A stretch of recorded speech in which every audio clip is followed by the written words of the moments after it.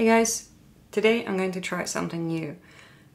It's going to be a little bit different video style and format. The reason for this is because I have one big problem to solve right now. It's my master's thesis. It is roughly 100-page write-up that is due in 2 weeks, and I'm currently really struggling to get going with the writing process. It's not like I don't know what to write about, it's really hard for me to force myself to sit down and start writing. I keep putting it off, I keep procrastinating, and I'm sure I'm not the only one in this situation, and I recognize that this is a problem which I need to overcome as soon as possible. And I thought I'm probably not the only one who is struggling with the writing of whatever. It doesn't have to be a thesis, it could be anything that you have to write and you just can't force yourself to start writing. And so here's something I thought about doing. In order to get myself out of this writing block, and by block, as I said, it's not like I don't know what to write about, I do. It's just I don't want to. I thought of bringing in some fun into the whole writing process. And one thing is that I thought it might be really helpful to film the whole writing process. Like, this is going to make it a little bit more exciting, hopefully. And also try to make it sort of like an adventure. I don't know if that makes sense. Well, the reason I came upon this idea was this book. I had it sitting on my shelf for like the last couple months, and I'm sure you've heard of it. And the whole idea of this book, basically summarized, is that whatever you're trying to do, if this is a task you don't really want to do, but you still need to, try to make this task to feel good as much as you can.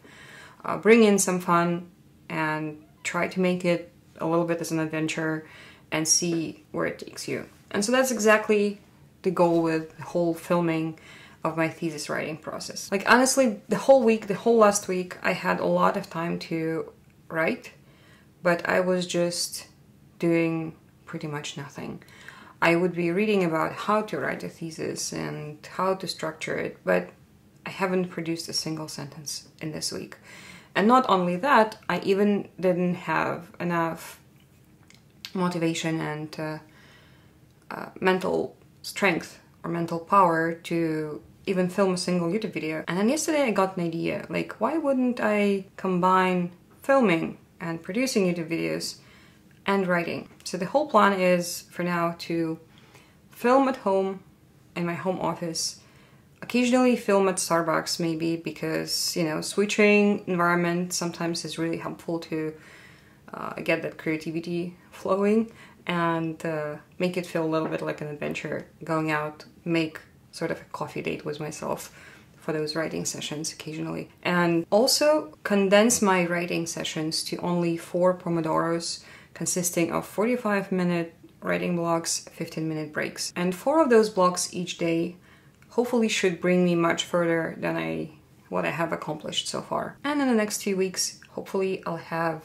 a decent looking thesis put together. For obvious reasons, I can't share the exact details of what I'm writing about, but it's gonna be more like about showing you what I've done to make myself feel better about the writing part. Now, what I have so far, my starting point before approaching this thesis writing, is that I do have a relatively detailed outline of my thesis. It's about a 30-page Word document with figures that I produced a couple of weeks back.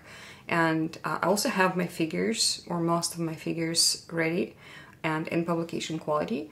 And those also took me a few weeks to produce because they're complicated figures, good quality, transparent settings. And after I'm done with the publishing of the thesis and also my first outer paper, which will follow right after the thesis, and I still yet have to write, I'll make a video about how to make those publication quality figures that I made, because that might be really helpful for someone. And I used Julia to produce all my figures, and I'm really proud of them. They look really nice. So at this point, I do have, as I said, a really rough outline, which needs a lot of tweaking and adjusting to make it to the final outline of the thesis. And I do have most of my figures. So it's not like I'm starting from scratch. It's more like a final stage of the writing process, because there's a lot of it that goes into writing a thesis. It's not just writing part.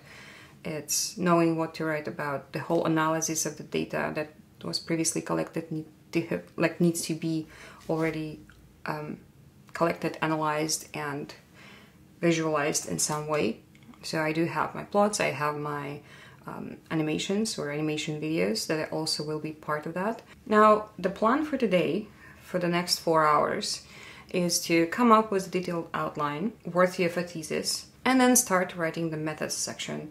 Because from what I read and from what my advisors usually tell me is that writing methods section first is the easiest way to start writing anything, because you are the most familiar with how you've performed the experiment, what algorithm I used in my simulations, and whatnot. I do think that using 45 minutes for writing and 15 minutes for break is going to be more productive for me personally, because having 25 or 30-minute writing sessions feels quite short, and 5-minute breaks are usually not enough even to make yourself a coffee.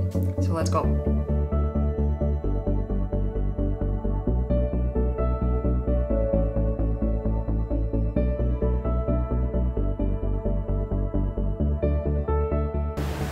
So I'm done with this first Pomodoro session of 45 minutes, and what I've accomplished so far is that I have a detailed description of my outline and what I would like to talk about. I might still need to reorganize some sections so that the flow of the information is better, but I think that's good enough for the first 45 minutes. So I'm gonna spend the next 45 minutes in setting up my LaTeX document. I'm gonna be using OVERLEAF as for all my LaTeX related document writing, and then I'm gonna be showing you the template that I'm gonna be using for writing my thesis as well. But for now, it's time for a break, and I think I'm gonna go make myself a coffee and probably start the laundry, since I'm working from home, so I might just use that time a little bit more productively.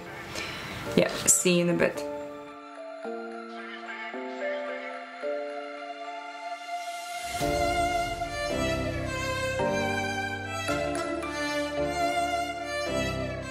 I'm back from the second break and I made myself a coffee. I'm ready to start my third Pomodoro session. I'm not gonna lie, trying to film it and write anything is not as productive. Maybe it's because it's the first time for me trying something like this, but I know I could have done a lot more in the 45-minute slot that just ended. But as of now, I have created the outline, put everything in, and that's about it. I haven't really started writing anything. So I'm gonna quickly show you how that looks like. Yeah, anyway. So I have my title page, dedication, abstract acknowledgements, and then contents. So the content, as you can see, is quite detailed. I ended up with 7 chapters plus additional like appendix, plus additional information basically, and then list of tables, list of figures, acronyms. This is something I've never done before, but I think that will be helpful. So I have my general outline, and then what I'm gonna do from that point on is like go into each section of that outline. So try to write a little bit in every section. Basically just main points, what I want to say in each part of the thesis or in each section, and also include any figures that I think will be helpful to support my main talking points. I think that third Pomodoro session might be the last one because I'm running out of time, and that filming thing also took some time to figure out how to do things. So if you have any suggestions for the filming part or what you would like to see, let me know in the comments below. Or in general, if you have any suggestions on how do you approach these large writing projects, share your experience. I'm looking forward to read that, have a conversation. So as I said, that third one probably will be the last because I need to go and take care of things around the house and cook because the kids are coming back from school in about an hour and a half, or almost 2 hours actually. But anyway, this is yeah, life of a mature student right here.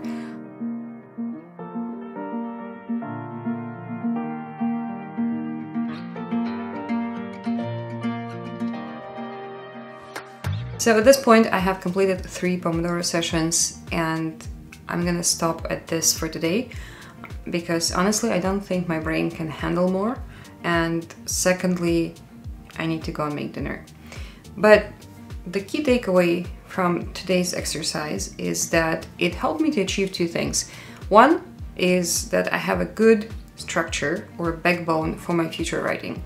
So I can just come back anytime, pick up where I left, open a section, say methods, or any other chapter that I created, and start writing. So I have my figures laid out in the order that I want to, where they belong. I have all my chapters and subtopics, and I thought about what I'm going to include in the appendix. So that's one thing. And then the second thing is that when I was trying to write a couple of sentences under each section or subsection and how these individual pieces of information should relate, I realized that I do need to do some more literature search on particular topics or ideas to back up my claims.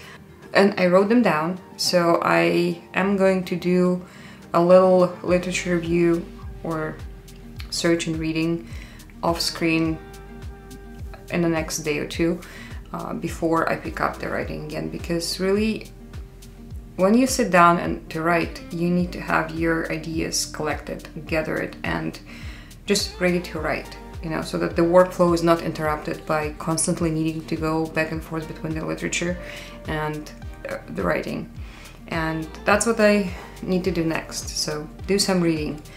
And honestly, that whole process today helped me to, you know, overcome that initial resistance that I had to writing. And I knew it, I read it a lot of times, that the most scary thing is just to start. Once you start, it's not as scary anymore because everything just becomes clear in your head and you have a plan for action, or you know much better what to do next. Anyway, at this point I'm just rambling, so I'm gonna stop at this for today, and I see you next time.